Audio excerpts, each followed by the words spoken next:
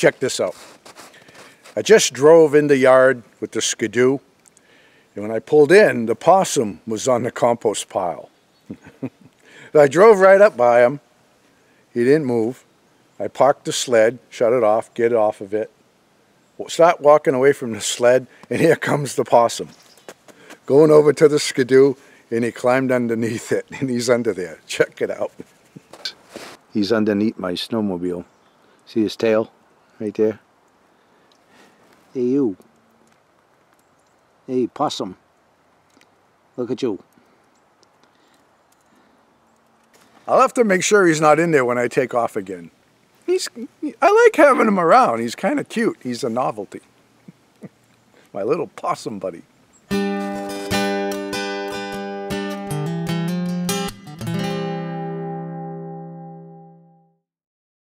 Well, hey folks, as you can see, my little possum friend is back. He's come back to the mountain. He'll be here for a few days and then he's gone for a few days, and I figured it out. You know, he eats in the compost pile, and in the process he's gobbling up coffee grounds. And I think he gets himself totally wired, and then he wanders the hills for days. I like seeing him around because it's a novelty for me, because like I said, I've seen him dead on the roads and stuff like that, but I'd never seen him like this, especially up here on the mountain. I always kind of assumed that they were a southern animal, but they're making their way up here, I guess. I don't know. He's a novelty. I like him. He always looks like he just woke up. He cracks me up. Like I told a few friends, with his thinning gray hair and his bedraggled appearance, he looks even worse than I do. So he makes me feel good. So anyway, he eats in the compost pile, but there's stuff that we have, like chicken bones and stuff like that, I don't want to put in the yard. You know, I put them out in the woods, like I showed you, the coyotes come, and squirrels and all kinds of stuff. The ravens, they all come and eat that stuff. I don't want to lure the coyotes into the yard. So this little possum guy, I kind of feel for him. He looks like he's walking around in his pajamas. So I'm making him a little house. I don't want to build anything. I'm just taking a barrel, throwing some stuff in, and then if he uses it, great. If he doesn't, then so what? You know. So this is my little project I got going on.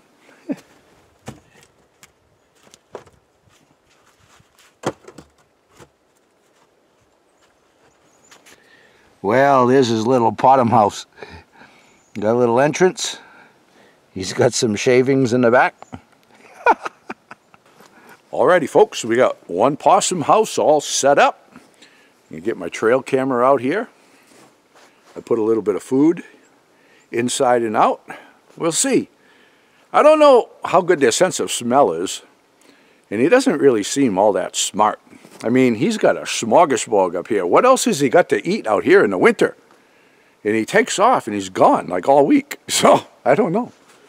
So we'll see. He'll probably just keep going where he's been eating and disregard this altogether. So, I get the camera set up. We'll see what the little possum does. I'm just having a bit of fun with it. We got a big storm coming. What the heck else am I going to do?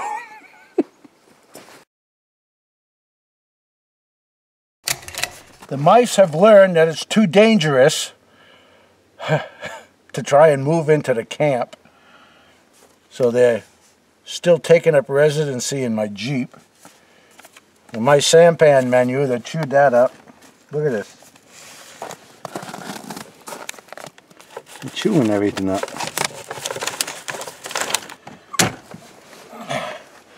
You know, these people that write to me and tell me that, oh, they feel bad for the mice and I should catch them and let them go, and you're whistling a different tune when they're destroying everything that you own. I'll tell you what, you know, I'm not a heartless killer and go kill things for no reason. I have a reason to eradicate these little bastards, you know. They ruin everything. Every one of my vehicles they're in, they're getting into the engine of a snowmobile and everything. You know, there's no sympathy from me, I'll tell you what.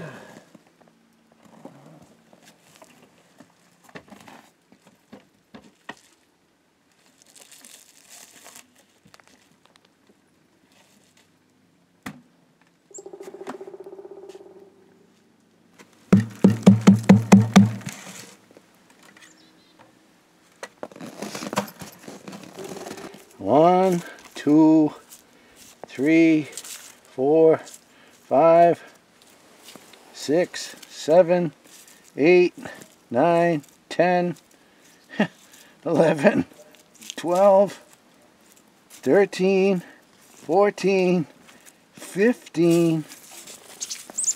There's 15 more mice. I got 17 on the last haul. I think there was, I don't know, there's a lot, but I'm piling them up now. So I got my bag of mice here that I'm collecting for bait. And there's 15 more going in. It's crazy.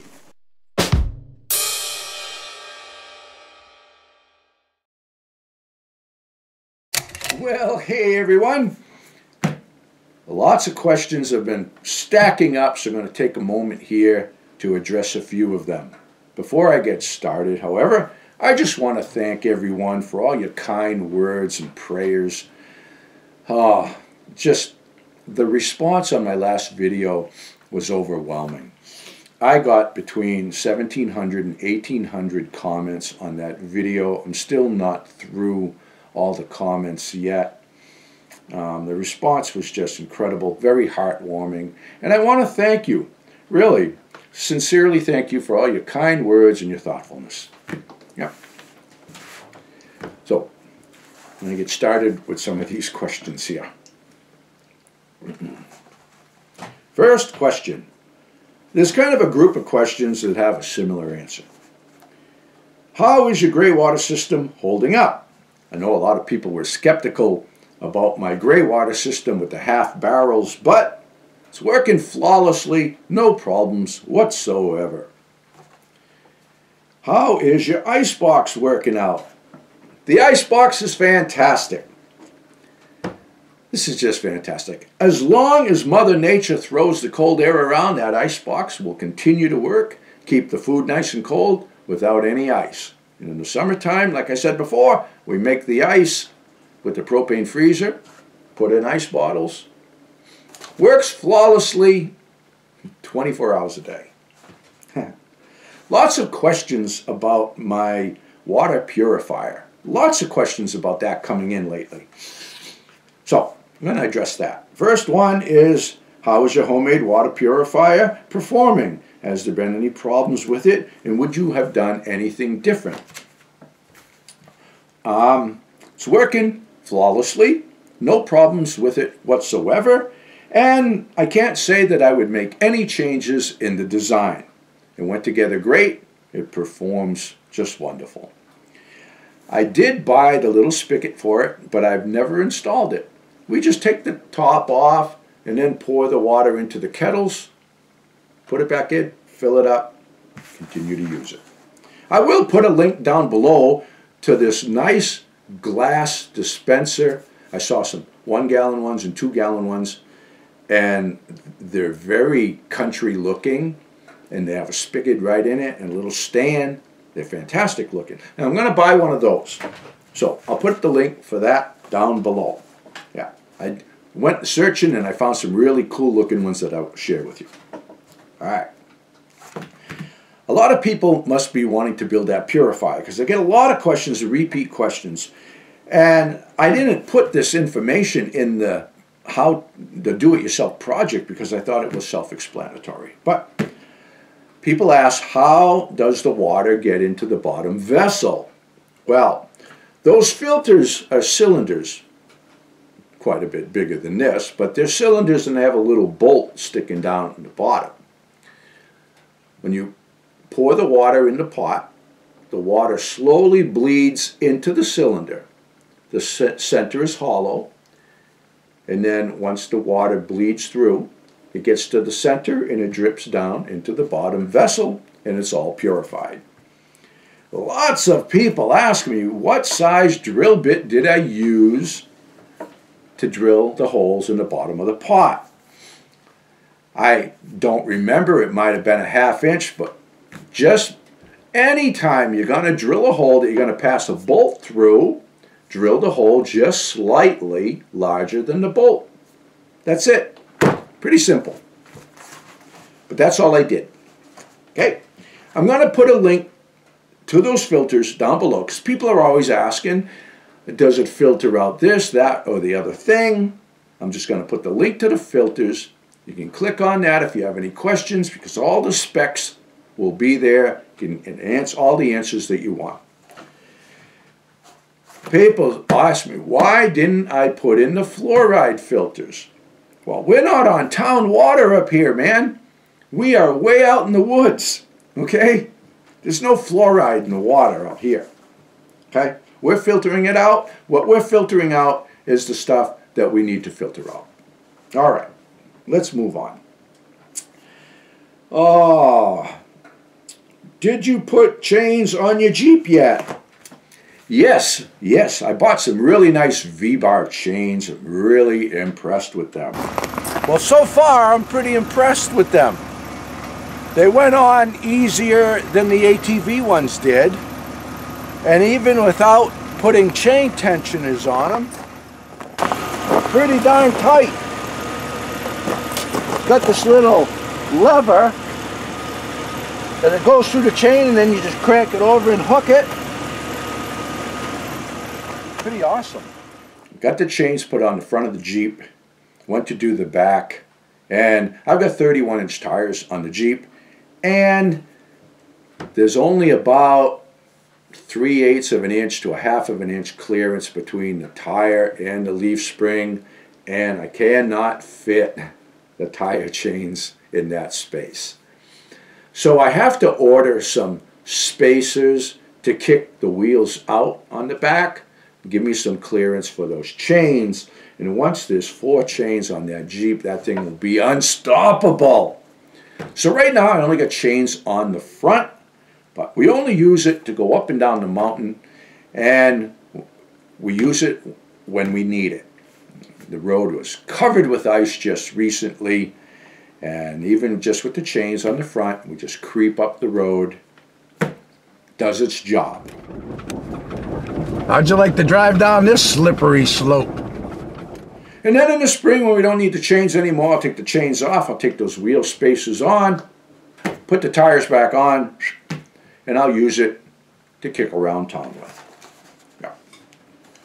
Alrighty, here's a you should moment. You should do more you shoulds. I know some people really like these things. Okay, you should just put mothballs in your Jeep to keep the mice away. No, I shouldn't. I shouldn't do that because I don't want my Jeep smelling like Grandma's closet. So I'm not going to do that. I'm not putting mothballs in my shed, my workshop, under the camp, in my vehicles, and I don't care how good they work because they stink. Here's another you should. It's a good one though. You should make a photo book of your life. That's a really good idea, but I don't have to do that because if you want to see photos, if you go to the header of my YouTube channel on my homepage, there's a little tab there that says Friends of Frankie and the Boss. The link is also in the description right below where this video is playing. We have photo album in there. We just keep adding photos to that all the time. Lots and lots of photos of our life right there. You don't have to pay anything. And the same thing when we do cooking videos. People are asking about, oh, you should do a cookbook. Have you made a cookbook?